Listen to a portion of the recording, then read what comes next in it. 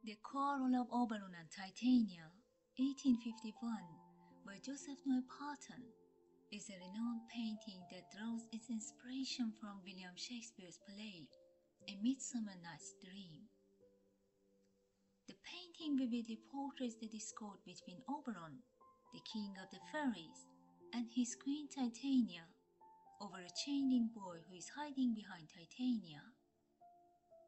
This quarrel disrupts the natural order, leading to a series of enchantments and misadventures among the humans who have ventured into the forest.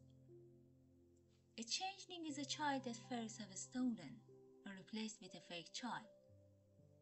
Oberon wants to use this child as his knight, but Titania refuses.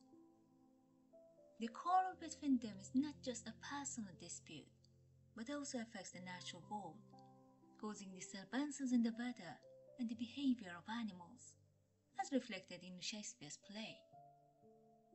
Oberon and Titania are surrounded by hundreds of fairies, elves, and goblins who are engaged in various activities, and they appear to be unbothered by the current situation. Everything is chaotic. Some are romantic, wanton, disgusting, violent, and funny. You can see a group of fairies attack an owl. On the right, there is a statue of Pan, the Greek god of the wild, playing his shepherd pipes.